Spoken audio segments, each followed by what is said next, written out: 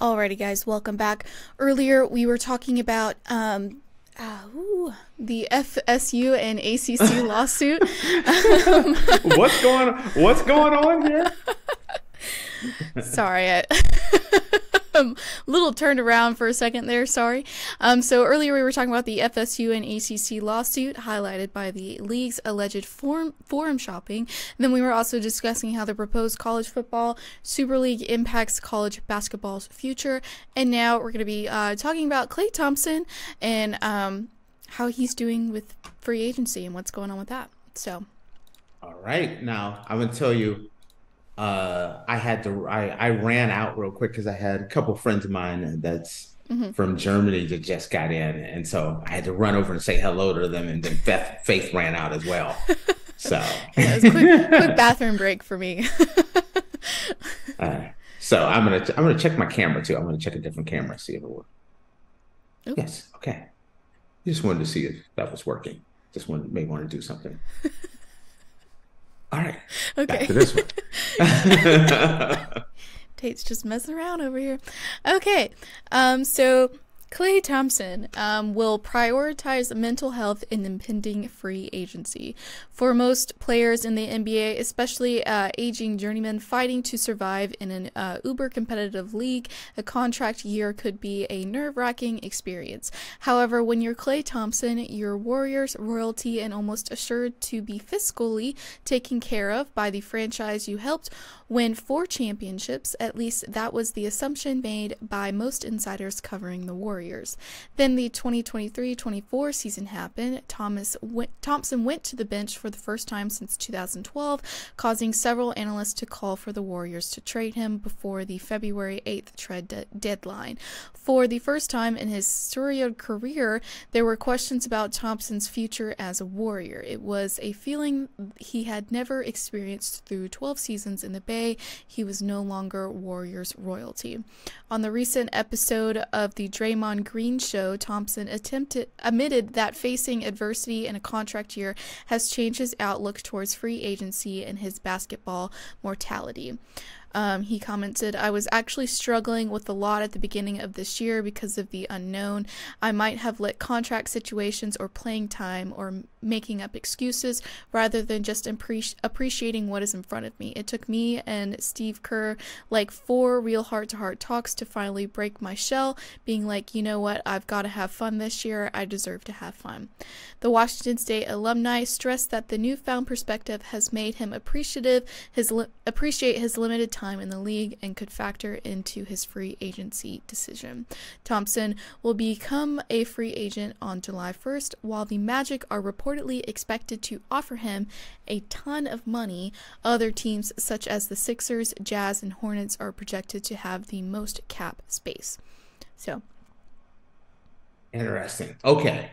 So when you look at Klay and you start thinking about him, and he's still Golden State royalty. He's one of the Splash Brothers. I would like to see Golden State and Klay figure out a way to have him come back to Golden State. I think that is the best thing for his career as a whole. Sometimes one of the biggest mistakes I think a lot of players make when they get older is the team is starting to change, their game is starting to slip, and playing time becomes so much more important to them that they don't think about their legacy. They feel like they still have a lot more time left in their career. And so they end up going to another organization where that organization gets a year or 2 out of them, then they kind of toss them away, and then it spirals out of control from there.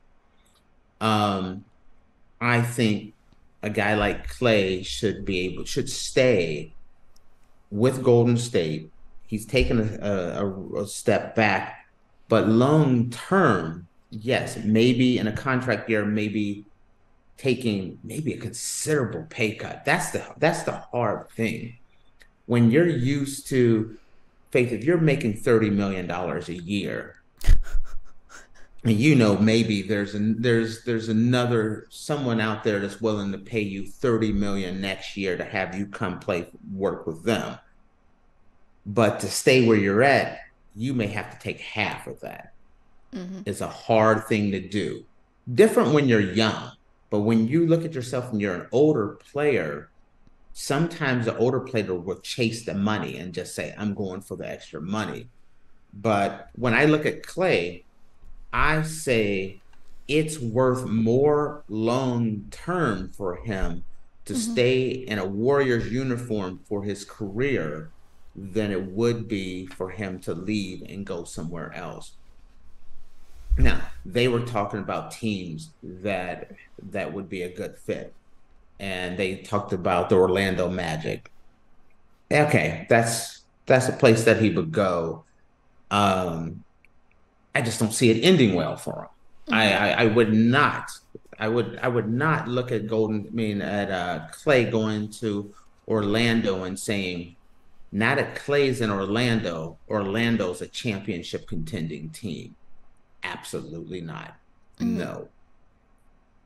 The 76ers, though, that is an interesting team because Klay could go to the 76ers.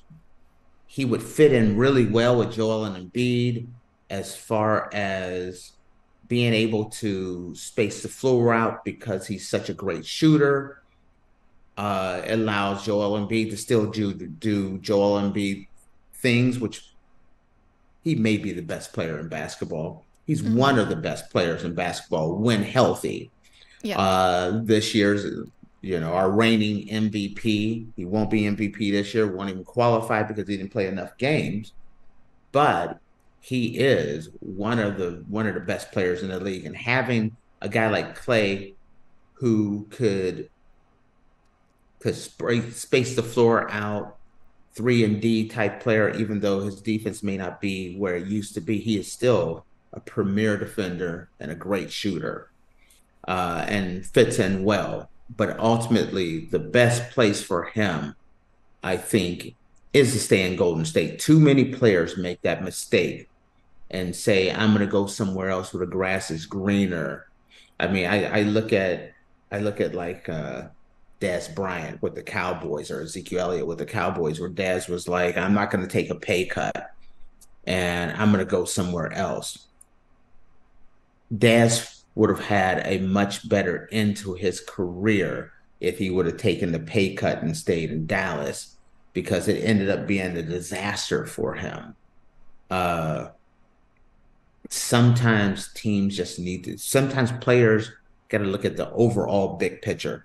If he stays his whole career with Steph and him, whenever they talk about the Splash Brothers, they're always bringing them two back together. The Warriors championship years, uh, being a megastar in the Bay Area can last for decades to come after the game. And so that's kind of the way I look at it for Steph is what's the best thing for Steph long term? And I say staying with Golden State. Unless you got a surefire team that's going to say, hey, we're going to invest in you long term. We're going to give you a long term contract, max dollars, and we're going to contend. We're going to make a run at the championship. uh, I think about like Charles Barkley, his last few years in Portland and things of that nature. It was a bad decision. Mm-hmm. It doesn't. It's more important for an older player to stay with the team that he's known for, I think, long term than short term. So, what do you think? Um, I don't. I don't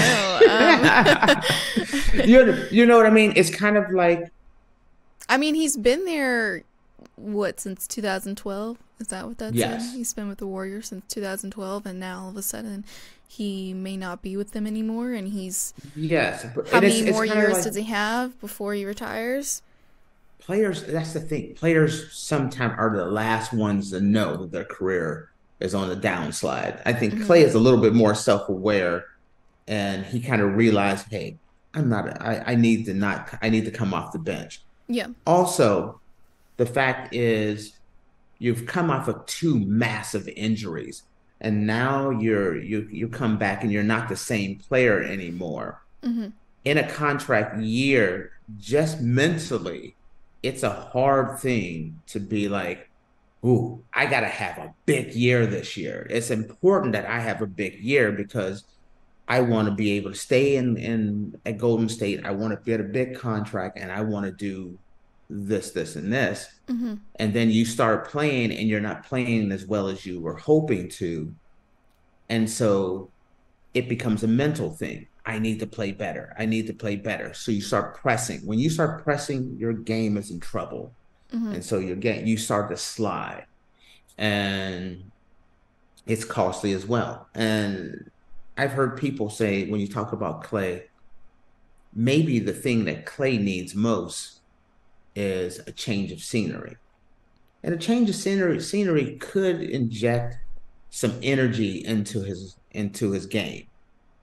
But long term, I look at it as where should he be for long-term stability, to be, he's a warrior in everyone's mind, Golden State Warrior, and I would hate to see him leave. You know, you when you start thinking about this championship dynasty of the Warriors, you think Steph, Klay, Draymond. I would like to see the Warriors keep them together. It's kind of like Magic, Kareem, and Worthy. Uh, you look at the Bulls, and it's like Pippen going and playing for, I think it was Houston or Portland. I can't remember where he went to. It didn't end well for them. They had a decent team, but it doesn't. I don't think it ends well for them. So, Yes. You feel he should stay with the Warriors and just yes, I really do. I think you understand what I mean. It's the grass isn't always greener.